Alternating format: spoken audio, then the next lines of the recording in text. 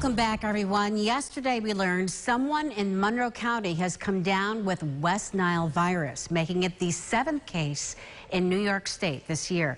The virus is carried by mosquitoes, and today, Emily Noonan found out pest control experts are taking steps to control the mosquito population.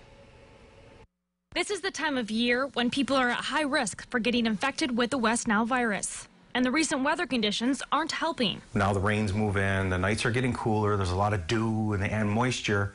The mosquitoes start breeding more rapidly and the population gets a little bit higher. Dale Lardner with Exodus Exterminating says there are treatments to ward them off. It's more of a barrier treatment. The industry calls it kind of a barrier. What we're doing, in essence, with mosquito control is killing adults. It kills up to 90% of mosquitoes. However, Monroe County is considered an opt-in county, so lawn applications must be notified to neighbors.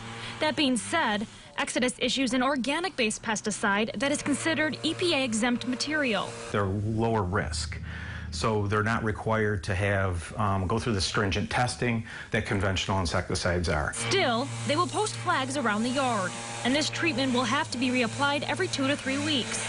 It should not be mistaken as a shield. It won't prevent mosquitoes coming in from outside the property boundaries. But experts say before doing any type of application, make sure you're checking for standing water near your home. So clearing out the gutters, changing the bird baths, and even clearing off the pool covers. These places are most at risk for breeding. In Greece, Emily Noonan, News 8. Emily, thank you. Experts also recommend wearing mosquito repellents containing DEET and minimizing outdoor activity at dusk and dawn when mosquitoes are most active.